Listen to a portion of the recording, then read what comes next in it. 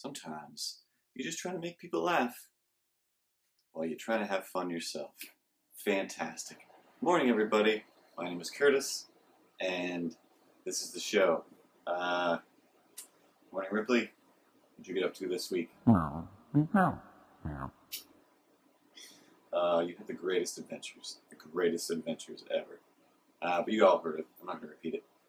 So, first of all, let's talk about StandUp Miramichi. There's a Facebook page that, well, here's the disembodied head of Doug. He set up this thing because he's like, I live in Miramichi, and I want comedy to be in Miramichi. And I happened to walk into one of his many jobs, and he was like, you must like comedy. Must I? I mean, everybody should, I think. Who doesn't enjoy enjoying things? But yeah, of course. Why? What are we talking about? What's happening right now, Doug? And he was like, my name is Doug. Nice to meet you. Blah, blah, blah. Bling, bling, bling, blah. Here's a show that's going to be here in September that you might be interested in. Yeah, maybe. What else you got, Doug? Oh, well, I started this Facebook page called StandUp Miramichi where I'm trying to see if people are interested in some stand-up in Miramichi. And I said, I'm very interested. I did it before, and it was awesome. If you do this, if you set this up, I want in. I want to be on your show. Let's do this. Go, Doug, go. Make show happen now. I'm there. I can do this in front of people. I think I've done it. Like I said, I've done it before, and it was awesome. The greatest thing in the world. I don't know what Doug's head is doing over here, but whatever. That's my imagination. That's my problem. My thing to deal with. So yeah, go to Facebook.com/StandUp Miramichi. Join it. Show your support. Because I figure, hey, I'm in Miramichi. I'm in the town, the city, the state of Miramichi. I'm in a state of Miramichi over here. And it would be fun. It would be great if I could go down to the theater and I have fun telling stories in a place where people actually legitimately want me to tell stories. Because, you know, normally at a party or something, I try my best not to take over and just start telling Curtis stories, as Mike White calls them. But if Mike happens to be at the party, Mike is like, hey, everybody, your stories are all well and good and whatnot. And, you know, we're all enjoying them. That's cool. You're all cool. But Curtis is here, so some of you have never heard a Curtis story. So everybody shut up and let Curtis tell a Curtis story. Curtis, go. What are we talking? Which one? What are we talking about, Mike? What do you want? And then Mike will usually bring up whatever, like, oh, remember earlier you were saying, like, you went to the thing and a bunch of stuff happened, like, when I went to the store to get some Mountain Dew, because I was in the mood for Mountain Dew for the first time in, like, a year and a half. Yeah. Well, that's not really a story. I just went here, and then he's like, see, it's happening right now. Like, yeah, it's true. Everything I do somehow turns into a weird Lord of the Rings trilogy where I have to get the chocolate bar back to Mordor so that everything can be copacetic again. Speaking of standing up to comedy, a long time ago, galaxy far, far away, I did it a few times, but the first time, our good friend Tim, hey Tim, he put together a stand-up show for Christmas. And he said, hey, do you guys know anybody who'd be interested in being in the stand-up show? And I said, this guy. What about, hey, that guy with the Captain America shirt and a green sweater, glasses, beard, used to basically live at your apartment for like most of the time and we tell funny stories. Don't you think they belong on your stage? Yes, you do. So I went there. So before the show even starts, sitting at the table, Tim was going up, hosting, bringing up the next person, then coming back and sitting near us. And I'm sitting with Tim's roommate and good friend Brad. And me and my good friend Brad are sitting there and we're just talking and joshing around. And Brad's like, oh, do you want me to go get lights? Like, I have the lights in my car. Like, I can set up the lights. And Tim was like, nah, I think we're good. I think we got enough lights. Are you sure? I don't know. I'm just looking at these lights and I'm pretty anal about the lights. Like, all right, cool. And then he looks at me like, I'm pretty anal about the lights, huh? All right, cool. Anal. Yep, gotcha. Anal about the lights over here. Like, okay, cool, Brad. I get it. You're trying to make me feel uncomfortable, but, you know, I've seen the internet. The word anal isn't going to break my brain over here. Like, don't worry about it. So for some crazy reason, because things are crazy and people are crazy, this, I think he said he was 53 years old. He slides in. This 53-year-old man is just like, hey, did I hear you say anal? Probably not in the context that you want to talk about it, sir. What's happening right now? And I look at Brad, and Brad looks at me, and I look at Brad, and I'm like, well, you know who this guy is in my head. And Brad's like, well, you know who this guy is in his head. And then we're both realize that we don't know what's happening right now. We're about to hear something crazy. Everyone, edge of your seatbelts on, and here we go. And he was like, he's like, I live pretty simply. I don't spend a lot of money on things. I save my money, and then I usually go down south to I want to say Portugal for, a month or a few weeks or whatever it is. Like, all right, sounds amazing. Awesome. Good story. Trying my best to get my thing locked in. So when I get up there, I'm not just thinking about all the crazy things that the weird old men have said to me before I get up on stage. And then he's like, so me and this young fella, he's like, we spent every night together. Like we're just inseparable. It was just the greatest. And he was probably only about your size. And he points to me, and I'm like, cool, yeah. I don't think that's a pertinent detail that I need, is it? Apparently it is. He's like, anyway, speaking of anal, he's like, what's really hard? He's like, getting your entire foot, like up to the ankle, inside someone's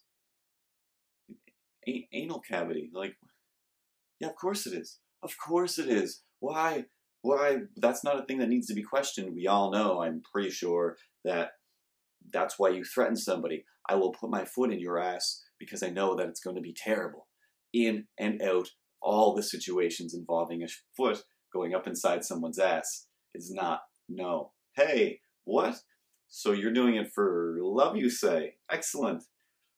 What's happening? And Brad is clearly, he's getting a little bit uncomfortable with the word anal at this point. And he's just like, yeah. He's like, it takes a lot of time. You really got to like take it slow. You can't just go jamming a whole foot up there like right away. Like, why is this happening? And he's like, but after a good long time, he's like, patience. We did it. I got it up there. All right, so that's your vacation. Excellent. Now, what was I gonna do? Oh yeah, I'm supposed to tell a story or something. Oh, but you know what? He says, oh good, it's not over. What? The hardest part? The hardest part of getting your foot in someone's anal cavity? No, I have honestly no idea. I assume that stuff that you told us, the getting it in there has got to be the hardest part. And he was like, no, the hardest part is convincing someone to let you put your foot up there. I agree. I would imagine, and I agree. Good time, good story. So these other people are telling stories up there that we're supposed to watch, I guess, and also my stomach hurts now. What are you gonna do now, magical anal fairy? And then away he went, disappeared into the darkness. Like, all right, cool. So Brad, what was up with that? And he was like, I don't know. You don't know anything? You don't know why that happened? Like, no, I don't. Ripley, do you know why that happened? No, of course not. And I'm just like, seriously? Like, well, he seemed to talk to us as if, how I told you this one before. And no, man, we just met you. All right, cool. So then I got up on the stage and did everything I could not to say, hey, I wrote a whole thing. Plus it's Christmas time, and I was going to use my extra time to say a bunch of Christmas stuff. But I should probably tell you the story that this guy over here just told me. And it's crazy because it's crazy. But I didn't. I talked about Santa Claus and Batman and then a guy who stole my bike once, even though he was blind. Good times. Another thing, Doug, you can get out of here now. We, in the world of segments and fun on the show, go into the comments there and suggest something. Tara suggested that we do a little how to draw Milo thing, and I did. So I did, and here's that, and then we'll be right back after you learn something.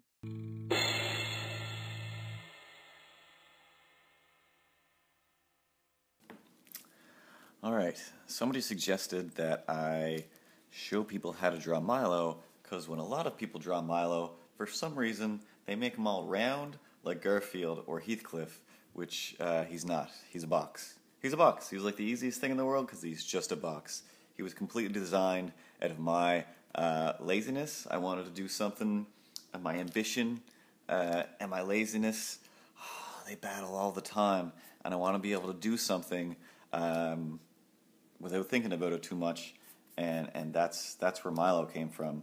So yeah, like literally, he's a box. I mean, most people start with a circle. I still do sometimes, and then I draw a box around it, and so basically where his skull will come around to the front of his face,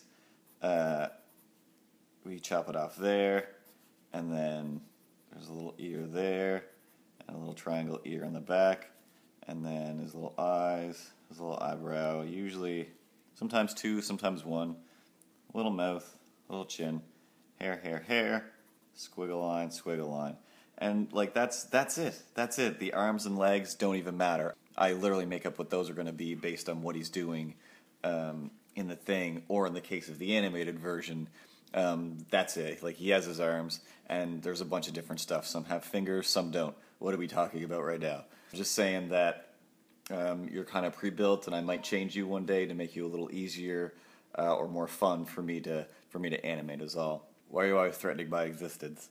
I'm not threatening your existence. I just enforce it and question it a lot. What do you mean by question my existence? I'm clearly right here.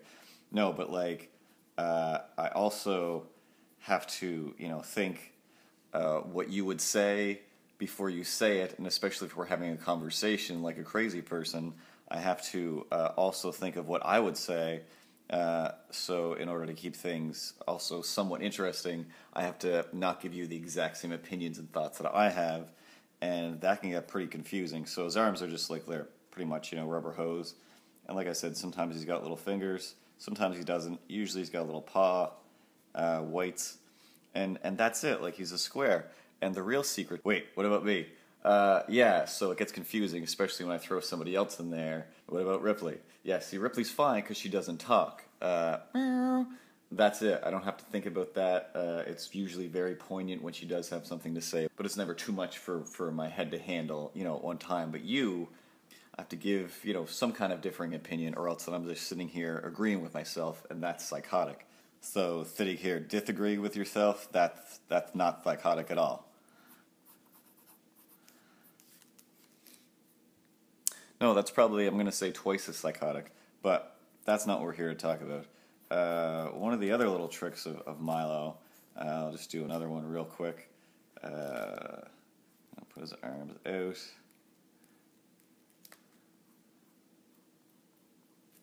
And of course, his little tail does whatever I feel like it needs to do. The absolute super secret trick to Milo is that he is really just a Batman head with arms and legs. What do you fag right now? What do you fag right now? Sometimes you don't think about it in the moment, but then years later, you're sitting here talking to your imaginary cat, and you're like, oh yeah, he's actually just a Batman head. He's actually just a Batman head. I'm going to bed. Good. That's what you're good for. That's how you draw Milo. It's a square. Have you ever wanted a sketch from me, but were afraid to ask? Sure, we all are. Even I am. Even this puppet is. But it's okay. I've got a simple internet form that you can just click on for an incredibly reasonable-ish fee of $50. I'll do a nice sketch on paper and then send it to you in the real live mail, and you can put it on your wall. Fantastic. That way you get a sketch and you don't have to do that turtle test from the 80s. In the mail! And we're back. So yeah, that's a little bit of fun with drawing Milo. This week I plan to do a bunch more stuff, but my microphone died, so I spent a good chunk of my time wrestling with audio, trying to make it viable again, because I had a short that I was working on that I was hoping to put in the show. But new microphones in the mail. and everything's going to get better and crazier and weirder very soon. Go down to the info below the video, and there's links to all the Facebook, buying a poetry book that I'll draw on for you, sketches, the No Such Thing as Grown Ups podcast with me and Tara, all that stuff. And again, go into the comments, leave them, and then I'll respond to them on the show. Or do the thing you suggest, because the whole point of this show is to do all the weird projects I've always wanted to do.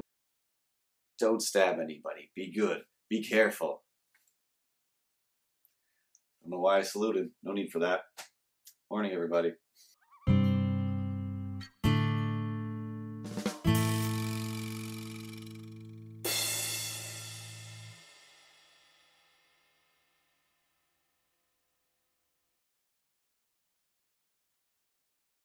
Hey, click on my butt or Ripley's butt to subscribe. Click on my butt. Click on my butt. Click on my butt.